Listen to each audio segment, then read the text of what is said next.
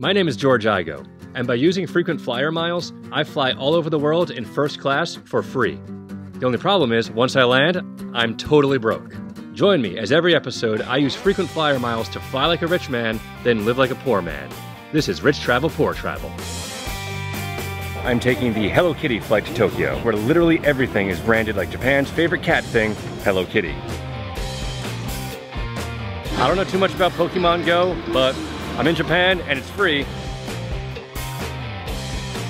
If it wasn't for that goddamn Hello Kitty, I wouldn't be so hungover.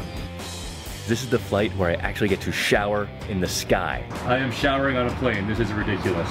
Look at this. This is a New York City apartment. Dubai owes so much to AC. I think I'm gonna check out the city without ever leaving it. It's an indoor ski slope. This is air conditioning on steroids. I've never flown them before, but by reputation, they have amazing food. It's time for a little gluttony. Put on my Fitbit here, see if I can burn off all those calories I just ate. I really hope I don't throw up in front of the hippies. I haven't ridden a bike in a while, but I think I'm doing pretty good. I almost hit one guy.